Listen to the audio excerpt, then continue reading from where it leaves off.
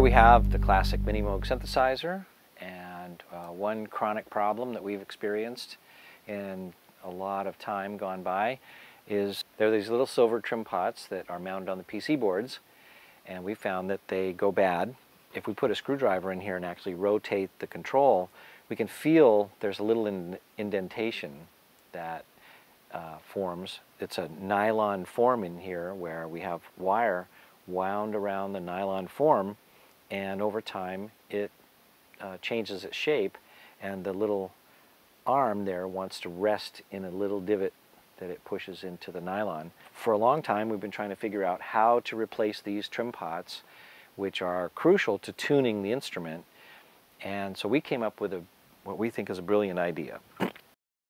We made a little adapter board so that now we can put a standard commonly available control in place of the original pot, and we simply laid out a little circuit board that is now an adapter board.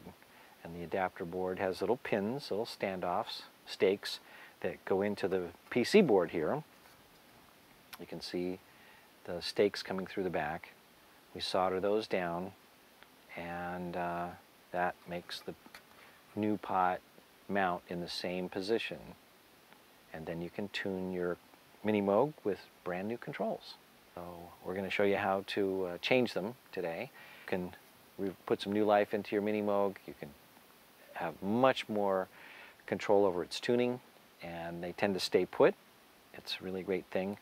We're going to have two models, single turn trimmer, and we're also offering a multi-turn version, which is a little harder to get to the trimmers, but it makes it much easier to tune up. If you're ready, we'll dig in and show you how to change the trim pots. All right, so to start with, one of the things we want to point out is that you should be safe. You don't want to have it plugged in. Make sure it's unplugged from the wall, unplugged from your amplifiers, and don't have anything connected to it in any way before you start this procedure. To change these trim pots, we need a few tools. So we need our solder sucker. This is a solder sucker. This is solder wick, and those are desoldering components, a roll of some solder to resolder. We have a screwdriver, my pair of diagonal cutters, and a pair of needle nose pliers. I like to have some Q-tips and acetone handy so that we can clean up our work. It makes it look very nice if you can get rid of all the flux and dirt and whatnot that accumulate when you're soldering and desoldering. This is one of the little tricks I have, is to clean things up, and it allows you to inspect your work carefully, and then you have less error. So you have greater success when you do a nice clean job. So the first step is to remove the back panel. You'll find the screws that retain the back panel are around the edges. So just carefully take them out. Try not to lose them. There we go. Now the cover just comes off very simply. Just pull it gently away from the chassis. Okay, and we'll set it aside for now, and we'll move on. Now I like to put a little block under here, a block of wood. I have a stack of a little wooden box and a 2x4 that I use as a brace to hold this up. So in the Mini Moog, this is the oscillator board, and these are the trim pots that give us a lot of grief when we're trying to tune the Mini Moog. We have the range and scale pot for oscillator 1, 2, and 3, and this is the octave trim pot. The board is held in place by two screws, one on the left, one on the right, and there's a washer, a plastic washer or fiber washer behind the board, which spaces it out from the chassis so that things don't short out. We're going to take out these two screws.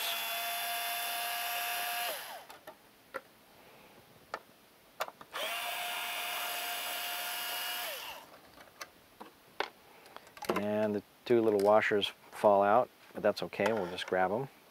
And then I find the easiest way to lift the board out is just put a little screwdriver underneath the edges of the board and gently walk it up, and it comes right out. And there we have it. First step in the pot replacement is removal. So these 4 points right here are the 4 feet of the existing control, and we want to remove them. So I want to use my solder sucker here. I'm going to heat up the contact and suck the solder off with the solder sucker. I find it's often a little help to actually solder the connections before trying to unsolder them. So we add a little fresh solder, and this breaks down any oxide that is built up over time. It just requires a little timing, a little technique, but in the end of the day, works very well.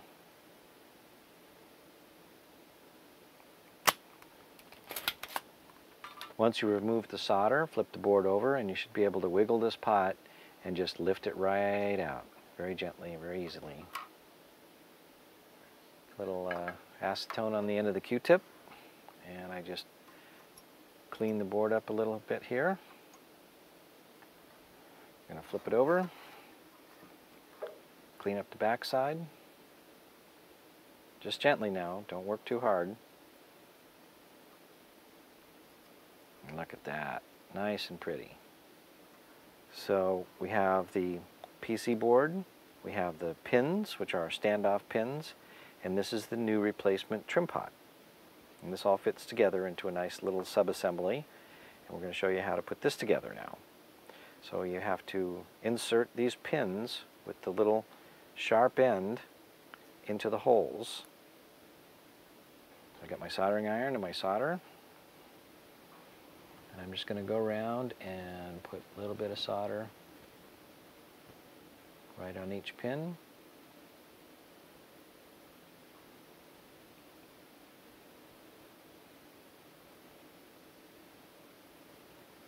Just like that. Next, we're going to clip off those little tails right there. So one thing I like to be careful of is when I'm snipping this, it'll launch that pin, and I don't want it getting in the rest of my equipment around the area here, so I'm going to make sure I capture it. Sticks to my finger, but that's all right.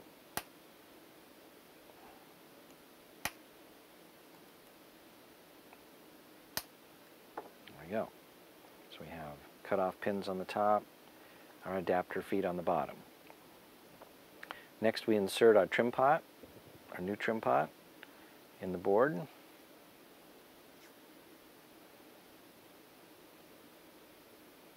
Turn that over.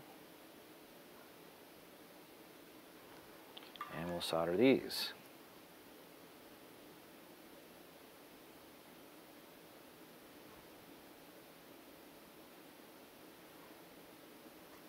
Turn this a little bit.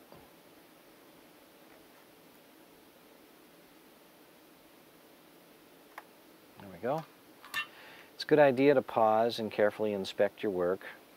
I have a magnifying glass that I like to use to take a real close look and make sure everything's soldered real nicely and we don't have any loose connections here. Next, we'll insert this into our PC board again. So here's the board we removed the pot. Here's the old pot we took out. Here's the new one we're going to insert. Okay. Now these are actually pins. We're adapting them from another purpose. And we want to push this board down until it kind of snaps in. And you see that it ends up, if you can see that, just about the same height as the original pot. And we're going to turn it over, and we need to solder these to the PC board.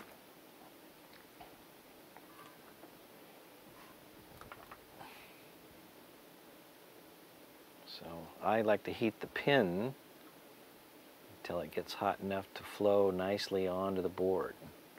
Don't try and heat the traces on the board first, you'll burn them out. So now one thing I wanted to point out is that our design here is intended to be as user-friendly as the original design. We've located the pots such that when you restore the back cover, you can still tune the Mini Moog without having to take the cover off.